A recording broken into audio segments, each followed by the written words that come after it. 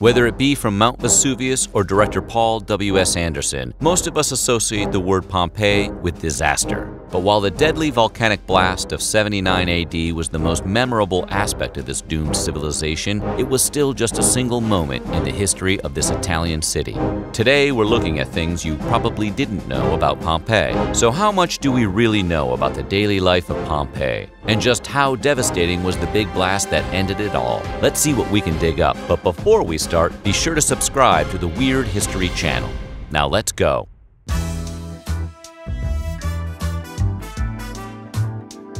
At only a few hundred miles from the heavily populated Rome, Pompeii served as a favored summer destination for wealthy citizens looking for an extravagant vacation. The city was far less dense than its Roman neighbor and featured many tourist attractions such as a large amphitheater as well as a commercial center featuring bathhouses and shops. Think of it as the peaceful island in the film Jaws, except with a murderous volcano instead of a shark.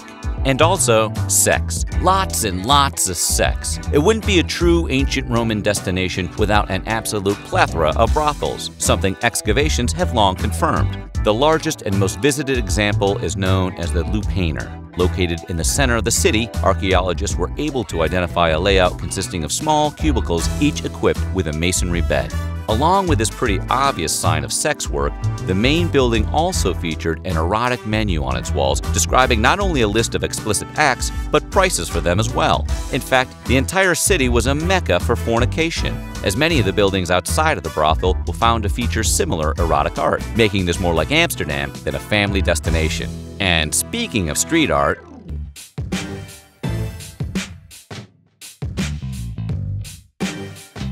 if you think graffiti is a modern invention, then you've clearly never seen the hooligan antics of caveman civilizations. We've been crudely marking our territory since the dawn of man, Pompeii being no different. Modern visitors of the scorched landmark can still enjoy the wall humor of centuries past, including that still-preserved proclamation of "Murtis, you suck well," found scrawled on one of the city's brothel walls. Turns out that even after several millennia, sex humor doesn't change one bit. But it's not all ancient oral sex recommendations and brothel rates. While there's little written evidence of pre-eruption Pompeii, many detailed and well-preserved frescoes on the city walls shed some light on the civilization. One of the more prominent examples is the difference in skin tone portrayed between men and women, the former being golden bronze while the latter appearing in lighter tones while gilded with jewelry and among fancy furnishings. According to scholars, this dramatic difference indicates that women had a higher rank than their male counterpart, their pale skin a sign of indoor living and luxury.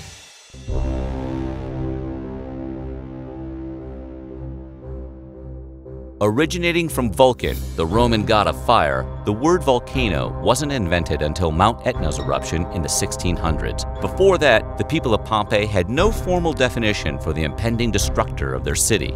It's probably no surprise to hear that there was an abundance of warning signs leading up to the eruption of Vesuvius, all of which were ignored by the unaware inhabitants below. For starters, a massive earthquake hit the mountain a few decades before, something that locals failed to connect to the possibility of an eruption. Additionally, underground springs began drying up and fish from the Sarno River began to die due to the heavy acidity in the water.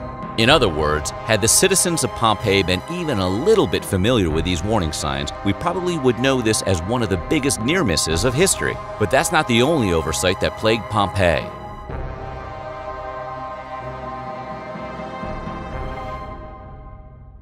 You would imagine that the discovery of an ancient and apocalyptic burial ground would immediately pop for anyone who came upon it, but that actually wasn't the case for Pompeii.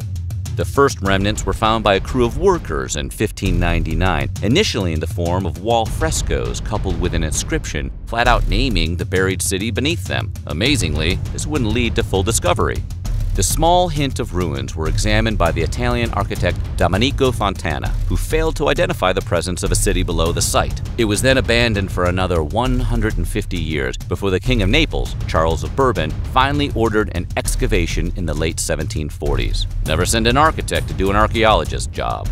Amazingly, this would not be the final flub in the founding of Pompeii. In October of 2018, scientists discovered an overlooked and crucial piece of evidence, specifically a date written in charcoal marking 2 months after the assumed eruption date of August 24, 79 AD. Considering how fragile charcoal writing is, archaeologists now speculate that this is highly probable that the city was destroyed slightly later than originally believed. Is it the most exciting discovery? Maybe not, unless you happen to be a hardcore Pompeii fanatic, which who isn't?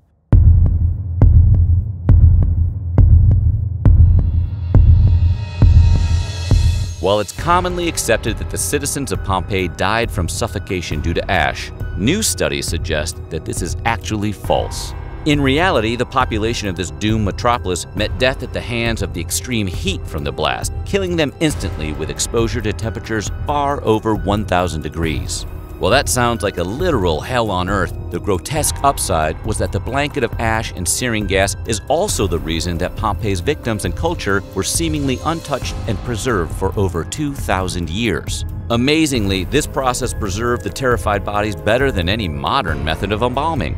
So we guess the lesson here is that if you wish to immortalize yourself long after your death, there's no better method than living near an angry volcano.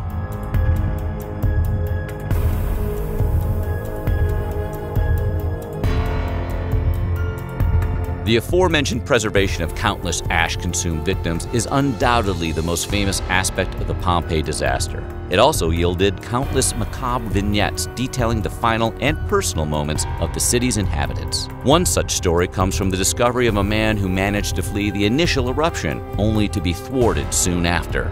And by thwarted, we mean he was seemingly crushed by a gigantic hot-flying rock. The stone, speculated as the lining of a door, was jettisoned through the air by the volcano's pyroclastic flow. From there it landed squarely on the head of our unlucky escapee. And while you may think that this is what did him in, the discovered truth turned out to be far more surprising and even more grisly. After further investigation, it was later revealed that the skull of the victim was intact, meaning that he was merely trapped and later killed by the heat and ash. To make matters worse, lesions found on the bones led scientists to believe he was already suffering from an infection that inhibited his movement. Talk about bad luck. But it's not all gloom.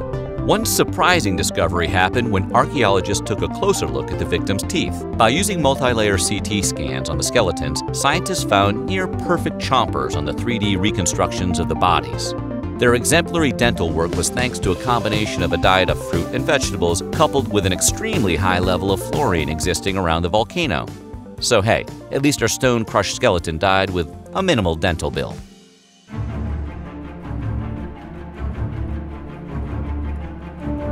While historians disagree on the exact total of casualties, some estimate the body count at Pompeii to be roughly 30,000. While this seems like an ungodly amount, it's not nearly the most deadly eruption in the history of volcanoes.